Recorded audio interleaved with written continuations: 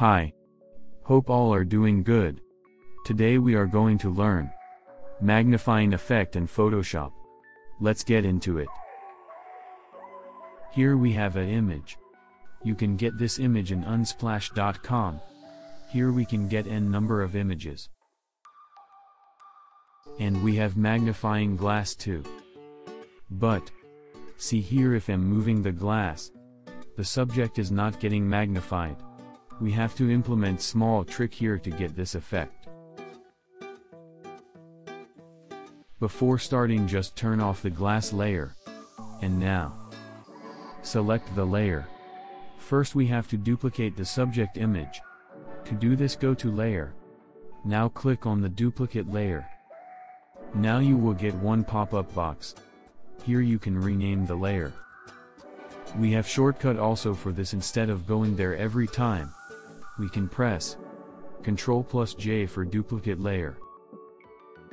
Now just rename the layer accordingly. Using transform tool, scale it. Shortcut for transform tool is Ctrl+T. Now scale the image little bit.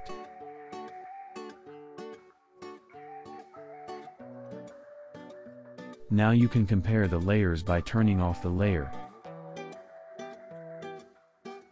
Now bring the scaled layer on top of the glass layer. Turn off the scaled layer. And turn on glass layer. As we need one shape layer inside the glass for having clipping mask around the glass, select circle shape and draw over the transparent glass. To avoid squeezing, hold Shift and draw the shape. And adjust the shape layer accordingly, like it should fit inside the glass.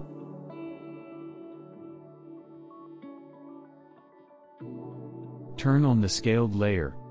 Now, add clipping mask. We have two ways to add it. Firstly, click on the image, left click on the image, you will get one option box. In that, choose clipping mask. Now clipping mask is added to it. Second option, place the cursor in between the layer. By holding Alt key, right click on the mouse, clipping mask will be added to it. Now if there is any gaps, just adjust the shape layer according to the glass. Now, select the shape layer and glass layer. Link this both layer. Just in below you will have one ink layers option. Using this, just link the both layers. You done it. Now you can move the glass and see the magnifying effect. Yeah, it's working. Hope you enjoyed the tutorial. See you in the next tutorial. Keep supporting and keep learning.